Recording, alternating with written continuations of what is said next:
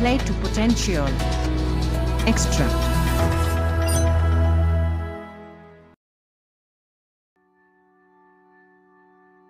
In fact, there's a beautiful passage in the Mahabharata right early in the game when the Pandavas come out of the forest and then they meet the Kaurava brothers, and then they are, I think it's in a place where they are learning things together, and Bhima shows his power.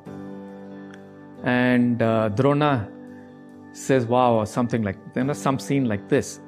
And then they describe that envy entered Duryodhana's heart. Right? He's called Suyodhan till then. So that's the point when Suyodhan became Duryodhana. And Sushasana became Dushasana. Right? Now, when it enters, and it's not as though it hasn't entered the Pandavas at some point of time or the other. The Pandavas then question it. They go to a teacher, they go to a sage and say, hey, this is happening to me. So if that question has not arisen, you can't do a thing. Yeah, coaching is only helping this person who comes to you as a coachee to really reflect and get insights into their own behavior. Yeah, otherwise coaching simply becomes what is called behavior modification. How can I be more powerful? So Duryodhana will go to somebody who will teach him how to beat up the...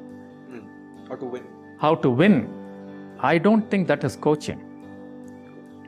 I wouldn't do that kind of coaching. Yeah, it might still be called coaching. I don't know in the current context how it is called. It might be.